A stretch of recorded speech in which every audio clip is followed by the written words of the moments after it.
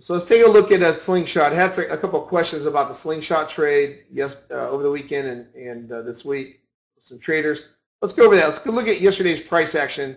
We'll go into today's price action. Let's look at the entire session actually, or from midnight all the way to the close. So let's look at midnight.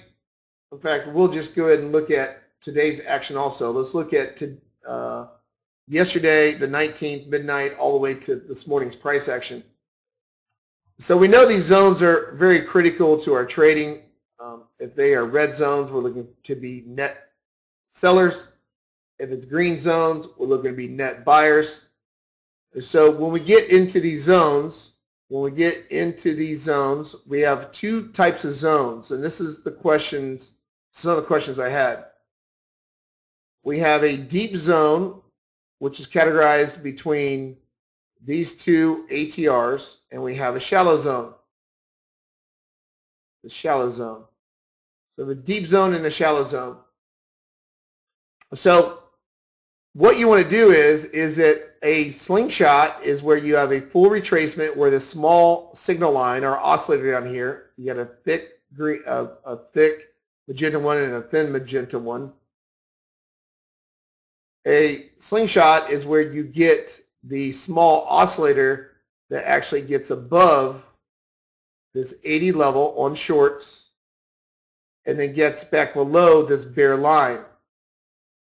This bull line, sorry, this bull level, which is between 40 and 20, sorry. So 40 and 20, here's your bull zone. So for slingshots, you want to cut through that bull zone. Right, so we have a bear zone up here for buys that we want to cut through. And then we have a bull zone for sells that we want to break through.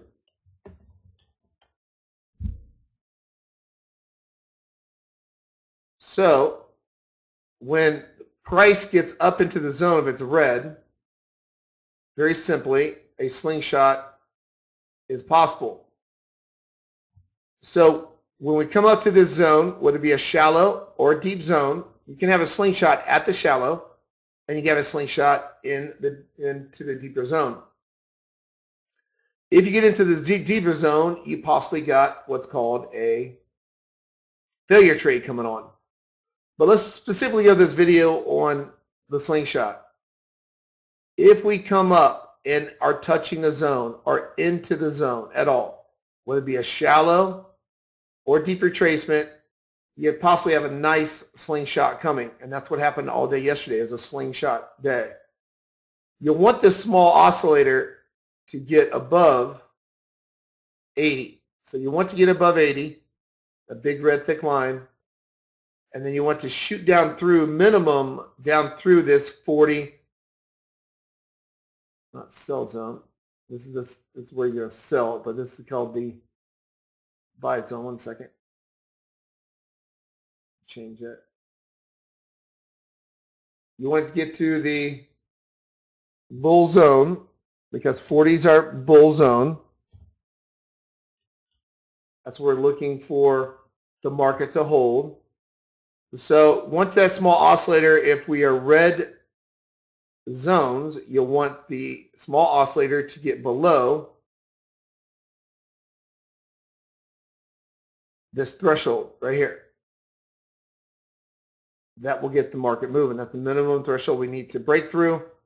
As you can see, the market starts falling apart. The next one came around 9:50 in the morning. We got up to the shallow zone and started touching it yesterday on the S&P, and we had a full retracement. We had a shallow, it broke through the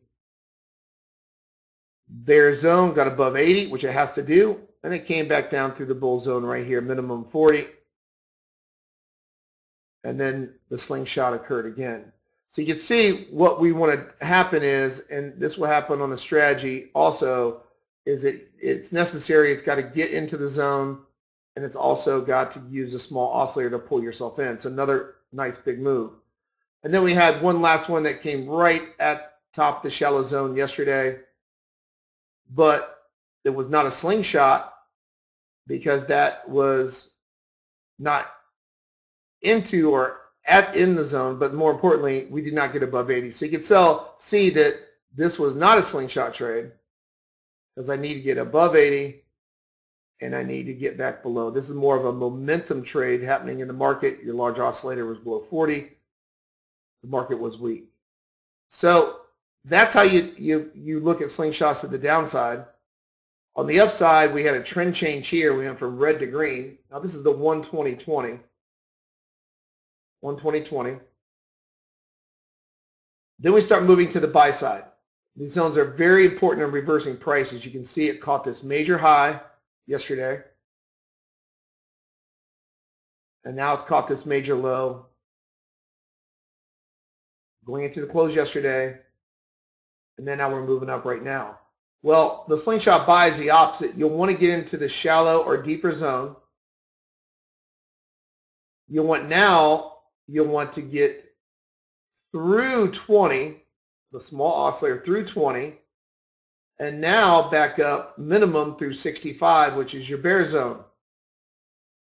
You'll want to break through that to get that confirmed that that is a slingshot. We got to move up. Then the market moves down into the zone again here, but look how you can avoid slingshots on getting you stopped out. On the slingshots, that has a low probability of success because we got below 20, but we never shot back up through the bear zone. So this was a non-trade on a slingshot. Your oscillator did not confirm the zone. So this is a no trade. So now what we're going to do, look at this morning, since we're looking at price action this morning, here we are, we're trading live right now at 45.05. We're going to be looking for a slingshot buy. We'll want this small oscillator to get below 20 and shoot back up through our bear zone minimum 65. So that's what we're looking for now. We're looking for a push up through.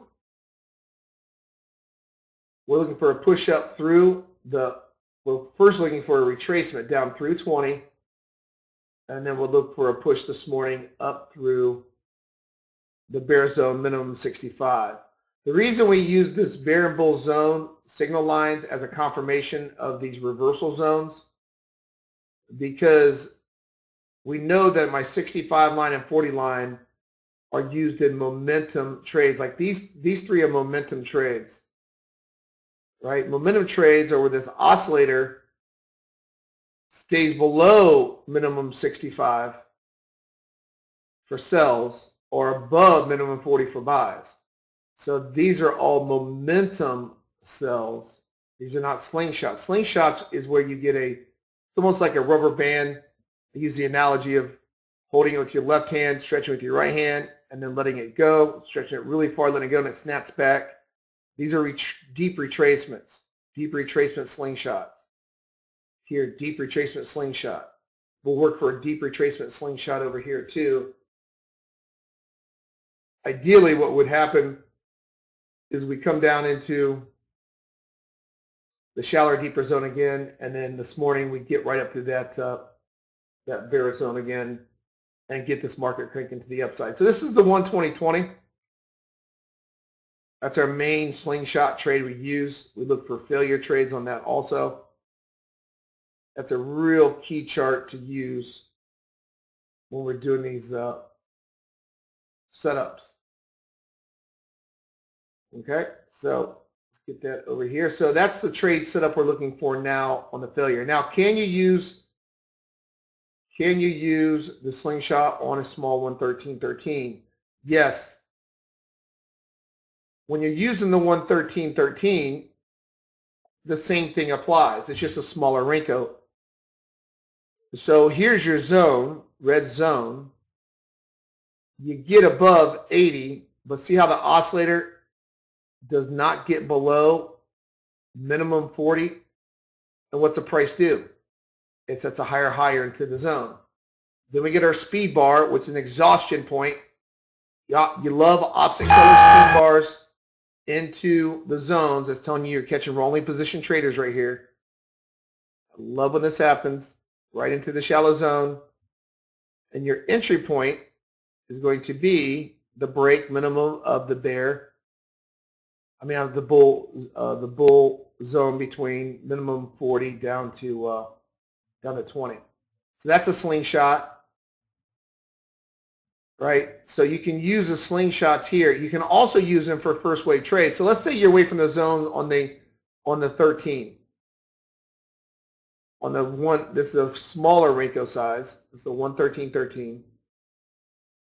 Let's say that you're in a smaller Renko size. Can you still take a slingshot here? You prefer to be into the zone, but if you get a slingshot and it cuts down through the smaller Renko size and the first wave, you can treat it like a slingshot on the first wave. In other words, if I get a first wave trade right here, this can avoid a lot of headaches on a smaller Renko size. So you can see we go red to green, and we have a momentum right afterwards. But the most successful first wave trades are slingshot trades on a first wave, meaning you're looking for a first wave up. Look how the oscillator gets below 20 here and shoots back up through minimum 65 for the big slingshot up. Then it does again on this wave. So here's a slingshot. That's an entry, and I got an opposite color speed bar right at the low. That's what we want to see. And then here is our other slingshot over here.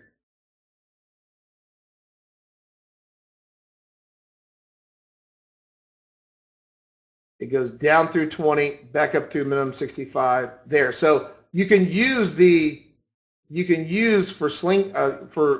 113, you use slingshot trades also. Your most effective obviously is off the 120 because we're looking for an extended move off that level. We're looking for a nice extended move from that level. Now, this is even a larger Renko size. The same thing happens. You get these big extended failure trades. But then take a look at the zone. It comes into the zone.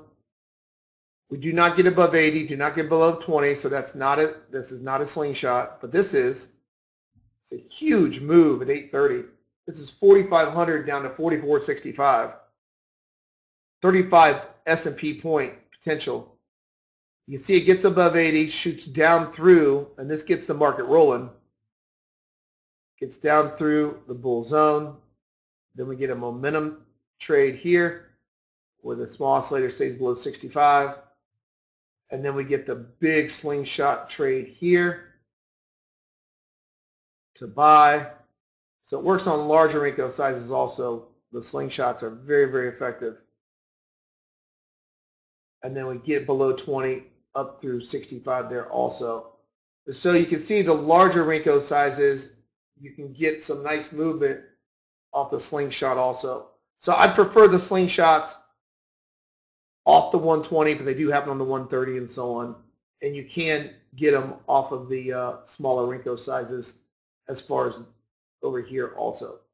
So this morning, particularly, we're going to look for the S&P. We're going to look for a slingshot trade. We're going to see if we can get this oscillator to get below 20 and then snap back through this 65 here this morning to get us going to the upside as far as that goes. So that's something that we'll watch for as far as this morning goes. We want to get down through. We're in an uptrend. We're pushing up. Yesterday was a serious downtrend. We had a big sell at 8 o'clock in the morning, 7:45. Big sell at 9:40. I mean, that 9:40 trade was 44.90, and it got as low as what, 44.60. 30 S&P point potential off that slingshot trade. Got right down through that bull zone minimum of 40. Start cranking. So now today it got above 65 here, got above 65 there for two slingshot trades. This one, this is not a slingshot trade because it got below 20 but never got back below 80. This it did. So your accuracy can be really good with the slingshots if you watch that signal line getting through the bull and bear zones with the overall zones, because the zones, like I said, you can see how they're very effective in calling these retracements. So we'll watch this morning. We'll see a market profile. Here's our breakout level. Our breakout level this morning will be 4,500, and then breakdown of 4,489, and that's how we're going to do our slingshot. So we'll see if we can get a retracement here this morning off the slingshot trade. See if that can solidify here this morning.